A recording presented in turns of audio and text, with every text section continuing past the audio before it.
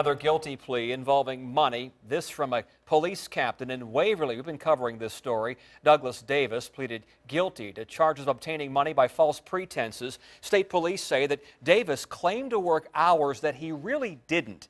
In addition to working in Waverly, Davis also worked in Newsoms and Northampton County, North Carolina.